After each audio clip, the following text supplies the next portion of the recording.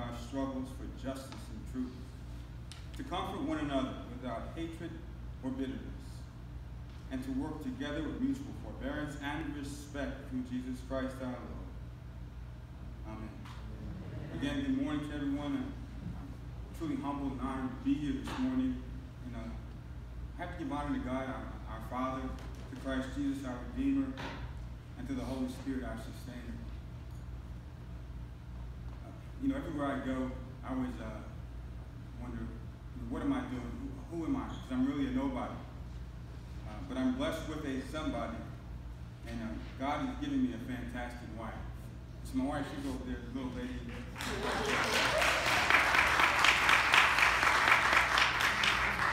My wife has always been my supporter and my helper. And in the book of Proverbs, in the 18th chapter, 22nd verse, it says, "He who finds a wife finds a good thing." It doesn't really say good like that. It says good thing. And obtains favor from the Lord. And I can tell you, I truly have found favor because of my wife. I also wanted to wish a happy birthday to Father Foster. Today's his birthday. And for those of you who don't know, Father Foster is 244 years old. He looks fantastic for a man that's 244 years old. I have to say that. Today is the Marine Corps birthday. 244 years ago today, in Thomas Tavern, Pennsylvania, the United States Marine Corps was born. So I'm going to ask any Marine that's visiting with us, if you just please stand for a second, if you would. And tomorrow, thank you for your service. Thank you so much. It's also my birthday. All right, anyhow. I'm a former Marine as well. But I say to all veterans, thank you for your service. And thank you for what you've done for our nation. When Buck asked me to speak, I had prepared what I thought was a word for this morning, and I had written down some things because I'm not blessed with prophetic oracles, and I'm not a great speaker.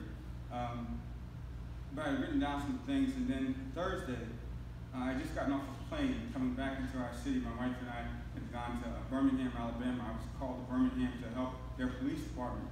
And 40 minutes after I landed in Richmond Airport, and I came to my apartment, my deputy chief, who's in the back, Deputy Chief Christian, called me and said, "We had yet another shooting in our city." Now, I don't know about you and how you feel about it, but anytime someone's shot or hurt in our city, I hurt. It hurts me, personally. When does it stop? Because I'm tired. So, you have to understand, when someone dies, I die. When death comes to your house, it's not funny. When death comes and visits you, it's not a good day. As I talk about that, and I started to think, I remember the phone call that I received from one of our community partners, and he said to me, "Chief, at the end of Halifax Street is a large Confederate flag." Well, I quickly corrected him and told him it was a battle flag, not the Confederate flag. But I started to think, and I really don't care about that flag. Because the people that are dying in our streets look like me and look like you. And the people that are killing those people look like you and look like me. So I can care less about a Confederate flag, a hate group, or any of those type of things. None of those things bother me right now. What bothers me is that people in our city, in our community, that look like you and I. And I'm not a racial guy, I'm just a real guy. Who look like you and I are dying. And I weep for them. And I weep for people because I understand that it's not because of poverty. Poverty is a cop-out. It's because of pain and because of trauma that people do things that they do. We don't want to acknowledge that, but pain and trauma are two of the greatest killers in any community. But I'm talking about here in the city of Petersburg. You see, I didn't come here to take the police chief's job because I wanted to get rich. As a matter of fact, I teach a class at the FBI Academy. One of the classes that I teach there is I teach a class for prospective police chiefs. And I talk to them and I give them this tidbit of information amongst other things that I speak to them about. And I talk to them, never take a job if you need a job. Never take one if you need one, because people can control you, and you can't do the work that you're supposed to do. So it was a lot of help that brought me here. Father Foster was a big part of it. When Vivian and I came in to chat with Father Foster about me coming to the city of Petersburg, he said, I want you to meet a man. He said, he's not a regular guy now. He said, I want you to meet a man. He's not regular, but he makes generals. He's never been a general before, but he makes generals. That's kind of odd. It's okay, I got a guy that, he's a man. He makes generals, but he's never been a general. Then he introduced me to my friend, a man who's really helped me a lot. Now, some of y'all call him Portia, some of y'all call him PT, but I call him Colonel, because he's the man. And Colonel Taylor has been a big inspiration in my life, and he has helped me since I've been here. I met another man, a man who was honest, a man who stood tall, and he really is tall, but he stood tall to me, and that's our mayor, Mayor Parham. Mayor Parham sat me down and spoke with me and told me how to keep my head up, keep my chin tight, and not worry about things. And he really helped me, and has done so since I've been here. So I had it made in Virginia Beach. I forgot to tell y'all that. I had helicopters, boats, jet skis, you name it, I had it there. So why did I come to Petersburg? We had one drone when I got here, and that wasn't flying. We got 4 now. In Isaiah, the 6th chapter, the 8th verse, he says, then I heard the voice of the Lord saying, whom shall I send, and who will go for us? And I said, here am I, send me. Send me. In Paul's letter, his first letter to the people in Corinth, he says, when I was a child, the 13th chapter, the 11th verse, when I was a child, I spoke like a child. I thought like a child. I reasoned like a child. When I became a man, I gave up my childish ways. So who do you have standing before you? Folks, I put on a good facade. I'm really nobody. My mother was a high school dropout. My father was from Jamaica. Came to this country, my father drank beer and wine. Forgive me, he didn't drink wine. That's not true. My father drank rum. A lot of it. My mother gave birth to 9 kids, 8 of us lived. I lived in Patterson, New Jersey. And some would call that, I lived down the hill. I forgot to tell y'all that. I lived down the hill. I lived around the corner from the main. Some would call that the hood. So I'm still trying to find a city, maybe Detroit was more impoverished, and I would say worse with its violence. I saw Cliff shoot Hattie in the head when I was about 12. They lived 2 doors down from us. She was on the porch, heard her holler. I can hear her holler right now. Cliff, no. And I heard 3 shots, and he shot her in the head. I saw Son Morgan slice open Slab's chest with a straight razor under the streetlights. Under the streetlights, I could see Son slicing up Slab over a lady named Mamie. Baby Cook was one of the guys in the neighborhood. He used to shoot bow and arrows out of the window at us. He taught me how to obtain the high ground. He taught me when I became a Marine, learning how to fight from on high and to take over the low points. I started shooting pool when I was about, 13, 14 years old at Miami Gonzalez Pool Hall. That's how I used to make money. My sister, my older sister, she used to shoot dice. And my father used to send me around the corner to the main for the list of numbers. The number. All y'all know the Christian folks, you don't know about the numbers, but we used to have to go, my father used to make me play the numbers. And that's the lottery, y'all. But it wasn't really the lottery back then, it was the number man. And the number man, some of y'all getting a good memory now. In the house of the Lord, remember, we ain't playing numbers no more. But he would send me around the corner, and the number man used to yell and holler at me and scream at me because I couldn't remember the numbers. I couldn't remember. And, he'd give me 10 numbers to play. I couldn't remember those that are good, but I had to go, and my father gave me numbers. And my mother, she gave me numbers too. My mother, I told you, she was a high school dropout. She gave me number 633. Always gave it to me. So in my neighborhood, I witnessed poor policing. And then on May 3rd, 1963, before all this stuff happened, I was 5 years old on May 3rd, 1963, and I saw in Birmingham, that's why I go to Birmingham so much to help them, because I saw on television in Birmingham how police dogs were biting young black people for nothing. Just for, they wanted to not drink out of a different water fountain. Or they were biting young white people too who were marching besides those young black people who didn't want to drink out of a certain water fountain. And I saw my mother cry. I said, Mommy, when I become a big man, I'm going to be in charge of those dogs. And I am now. That's why I'm so against dogs biting people, because I saw it. And that trauma I lived with too, that's trauma. I told you before, trauma. Trauma causes pain. And hurt people hurt people. So the trauma that I saw affected and impacted me. Fortunately, it impacted me in a positive way. So I learned about culture. And after prayerfully, and my wife and I, she'll tell you, when I was offered the job, I said, oh my gosh, I'm leaving Virginia Beach, coming to Petersburg. And I went over to Colonial Heights in the hotel we were staying in, and I went to the hotel and I literally cried in the hotel lobby. My wife held my hands and told me I was going to be okay. And we prayed, and I asked God for 4 things. And then the city manager then was a man by the name of Mr. Tom Terrell. And before I could ask him for those 4 things, he gave me those 4 things. And I came out of our meeting singing to my wife, and I can't sing a lick. And I said to her, He's an on-time God. So the things that I asked for and that I needed for to be successful, God had already given me. So when I came to Petersburg, I saw some things. I saw apathy. Nobody cares. But I do. Last year we had 17 people killed in our city. This year we have 16. Last year we took 283 illegal firearms off the street. This year we've taken, as of this Friday, we've taken 259. Is that right, Deputy Chief? 259. Now I'm going to give you something. We have less than 40,000 people in our city. The city of Minneapolis, Minnesota has about 450,000 people. Last year they took 600 guns off the street illegally.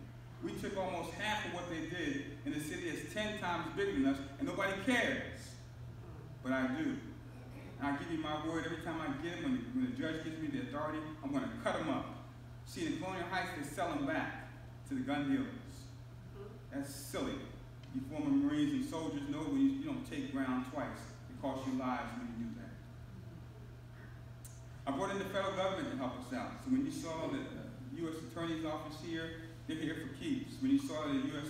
the ATF and the FBI in this city, they're here for keeps. I'm not letting them go. They can do things that I can't do.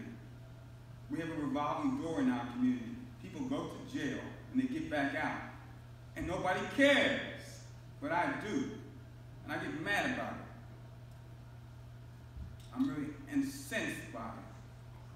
Because our people are helping. Just like, I digress for a second, but I have to get this out to you too. With our new government in our state, there's going to be a big push for legalizing marijuana. Okay. I'm an adjunct professor at Virginia State University, and I can tell you this. I care about my students, and I tell them if you smoke marijuana, you're not going to get a job. So if we legalize it, you know what impacts? People that look like you and I. But no. We can't allow our kids to be inundated with that type of foolishness. And I'm tired of it. But who cares? I do. There's a lot of work to do. I'll say this to you. Deputy Chief Christian and I learned about 2 weeks ago through Dr. Hart that crime and violence is a disease, a very contagious disease, probably one of the most contagious in our jurisdiction. And the effects of trauma are real. When all a person knows is violence and trauma, that's how they conduct themselves and that's how they behave. I said to Father Foster on a number of occasions that it's not about poverty, it's hurting people, hurt people. Pain causes you to hurt someone. Not because you really want to, but because you're in pain. And I tell you what, I've been doing this for October 2nd, started my 40th year in policing. I've been arresting folks for 40 years. We're going to arrest people for the next 40 years. Arrest isn't the answer. It's got to be other inventions, other innovations, other ways of doing things besides putting handcuffs on people and putting people in prison because they have to come back out. I have a nephew who's got out of prison. He spent 23 years in prison for robbing a store. And today he's finding himself in recognizing that wasn't the way. But it took them 23 years to realize that. Come on, there's got to be a better way. So what we did in the police department, we partnered with Virginia State. Virginia State has got some tremendous resources. And I think that it's an untapped avenue for us in this city. They want to help. They want to help. I've partnered with Dr. Martin in schools, and we have a partnership where we contact each other at least 3 or 4 times a week, and brainstorming what we can do and what we can do better. I was asked by Buck to give him an example or what can we do, he asked me. What can we do? Really 3 things. Show care, love, and respect. You know, the coach is here, and I'll tell you something. You've done a tremendous job. I really appreciate it. Coach, if you don't know Coach, stand for a second. I mean, he's done a tremendous job. He's also a very honest man. And he'll make you honest. He told me one time that the kids were not having food to eat. And I said to him, I never told him this, but I'm going to tell you now, because in the church I can't lie to you. He said to me, I said, Coach, I'm gonna bring you a check on Monday. He said, thank you so much. And the voice, I don't know about y'all, but the voice drives me. There's a voice. It's not no little voice in my head. It's the voice of God that drives me. The voice said to me, how dare you wait until Monday? You have a checkbook in your car right now. The voice said to me, I may not let you live until Monday. I got so scared.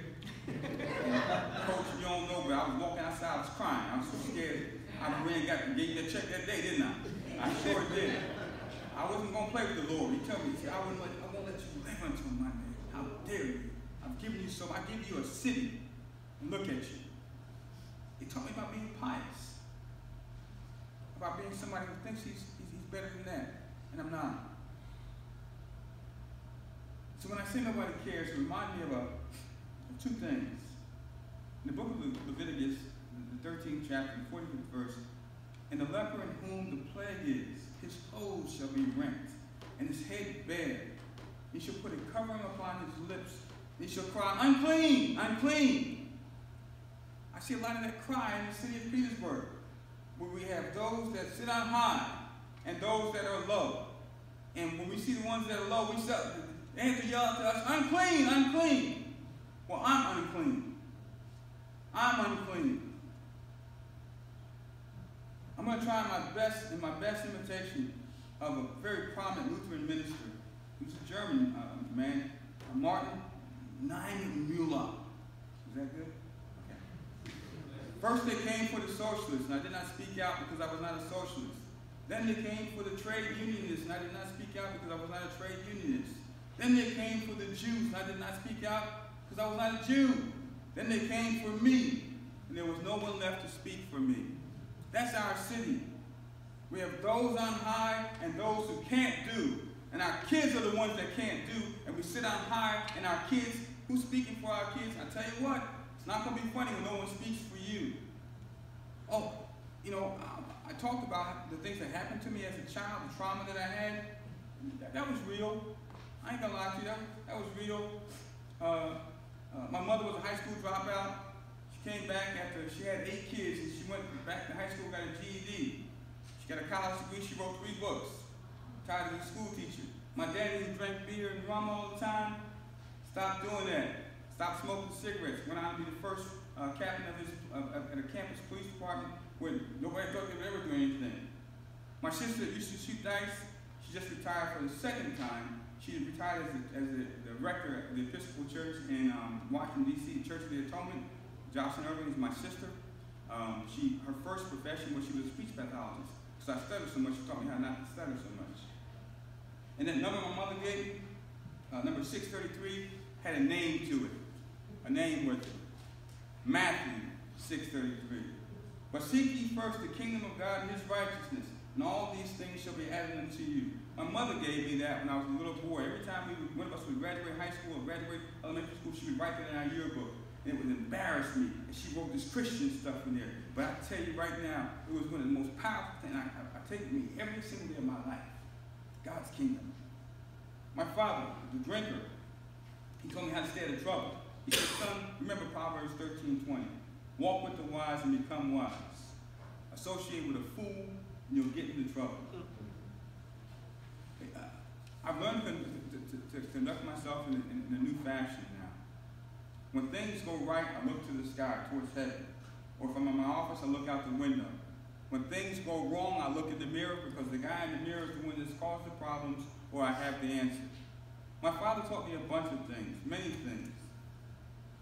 How to build relationships, how to strive for results and success, how to inspire, how to be motivated, how to really search for things that are powerful and to be prolific when you look for things. Being innovative.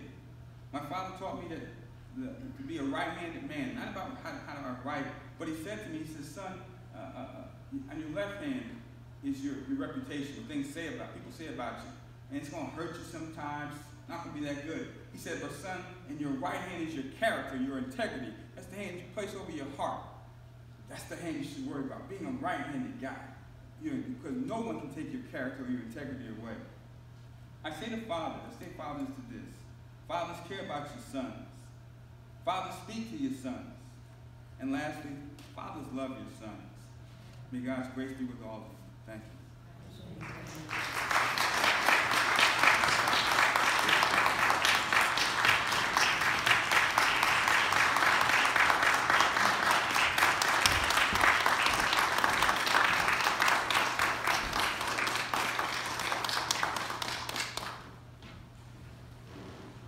Let us continue to stand and say the creed of our faith.